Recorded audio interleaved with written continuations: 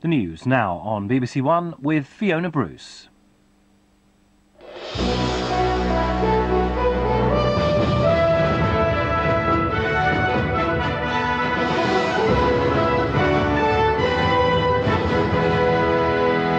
The Queen has marked Christmas Day with one of her most personal broadcasts yet.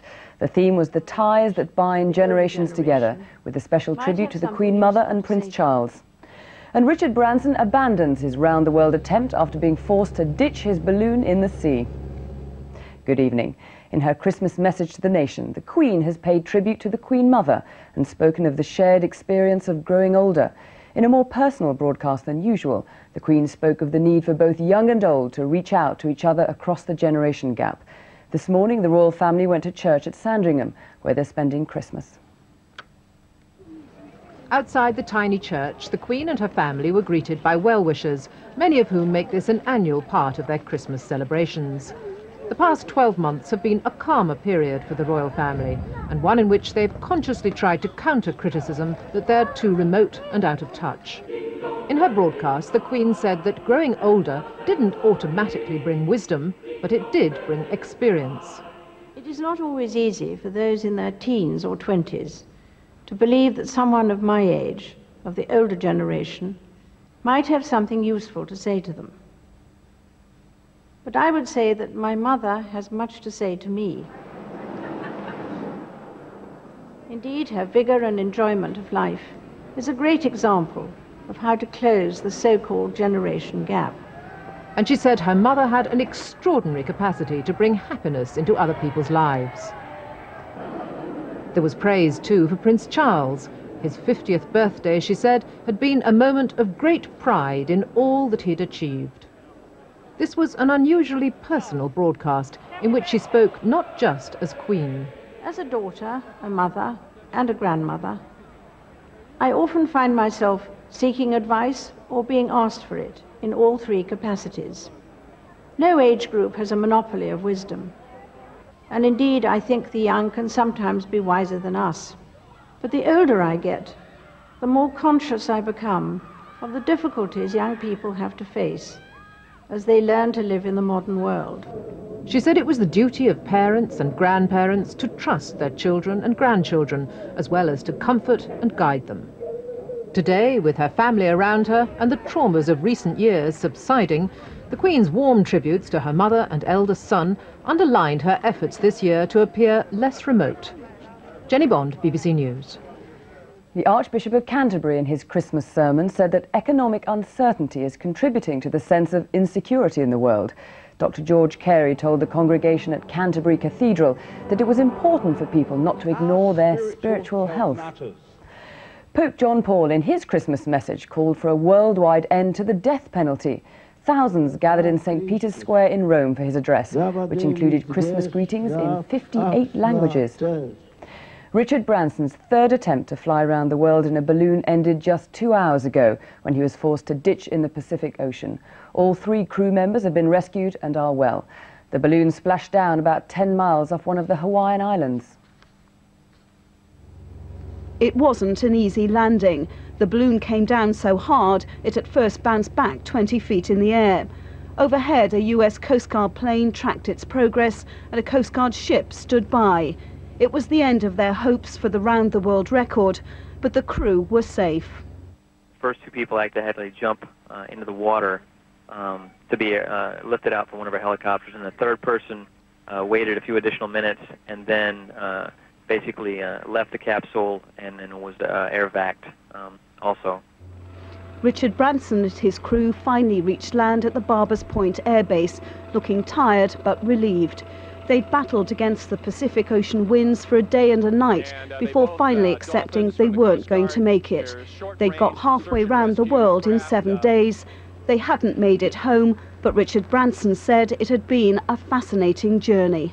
At the control centre in London, there was cause for celebration. Until the crew were finally picked up, those back at base couldn't be sure the landing would work.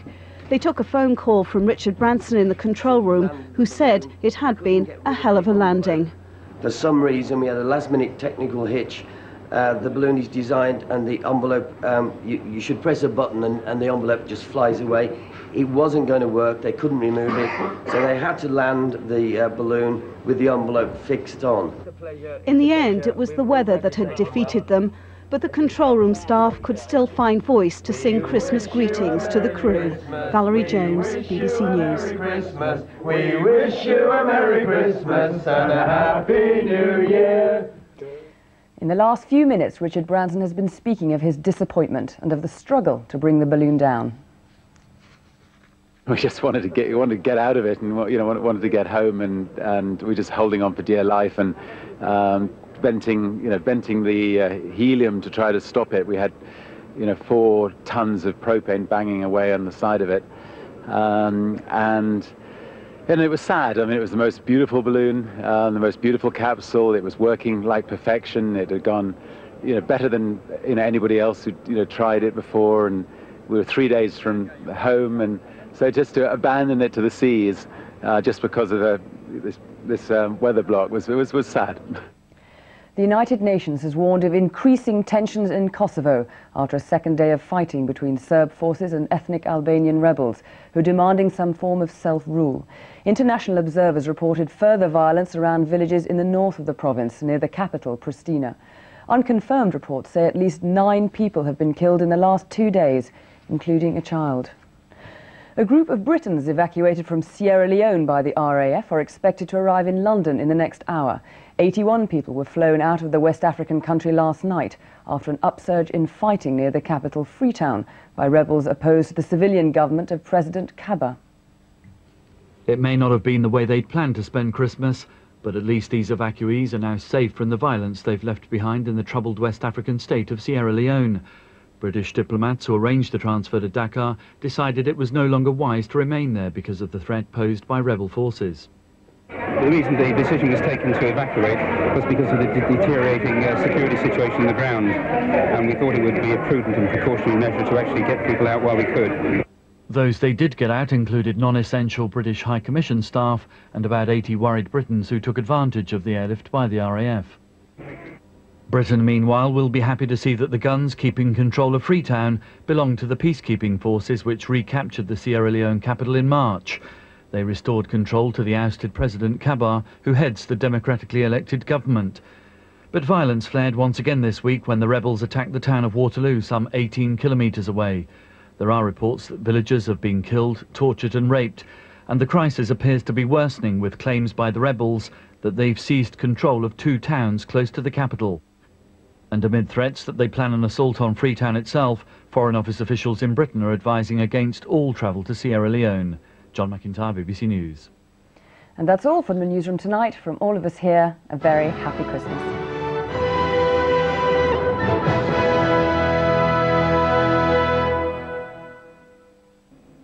Good evening to you. I hope you're having a lovely Christmas, but I'm afraid in a way I'm going to spoil it a little bit, because tomorrow on Boxing Day we're in for some really stormy weather with gusts to 70 miles an hour in many places and as much as 90 miles an hour in the west and north of Scotland and Northern Ireland. It's quite windy at the moment. The winds ease a little bit overnight, and then during tomorrow, as you see, they really pick up, and the windiest weather is going to be across the north late afternoon into the evening and probably into the night as well. So that's that northwestern part where you're likely to have the severest weather and the severest problems.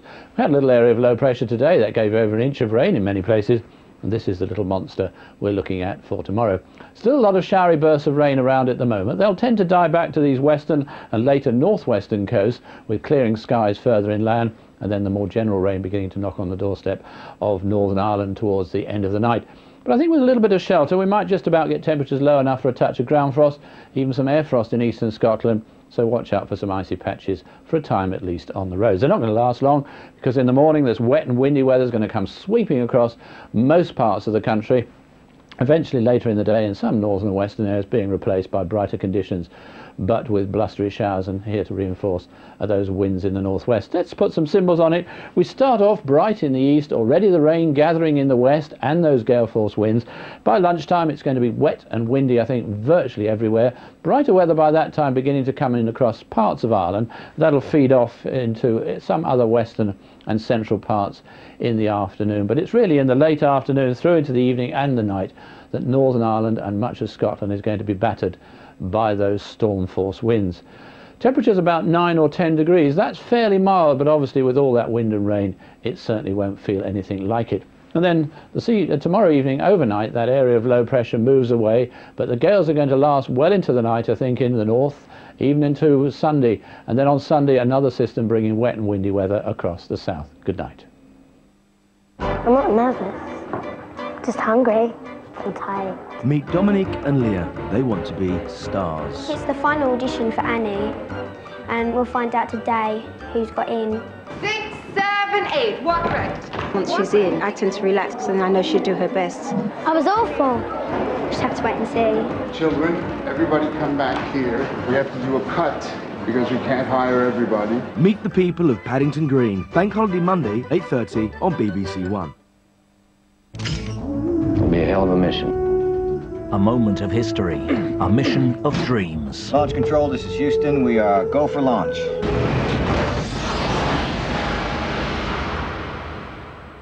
Houston, we have a problem. The clock is running! It's like flying with a dead elephant on our back. We never lost an American in space. We're sure as hell not going to lose one on my watch. Failure is not an option. Tom Hanks heads the cast in Apollo 13, New Year's Day, 8 o'clock on BBC1. The mince pies are flying as well as the insults in 45 minutes, a festive special of They Think It's All Over.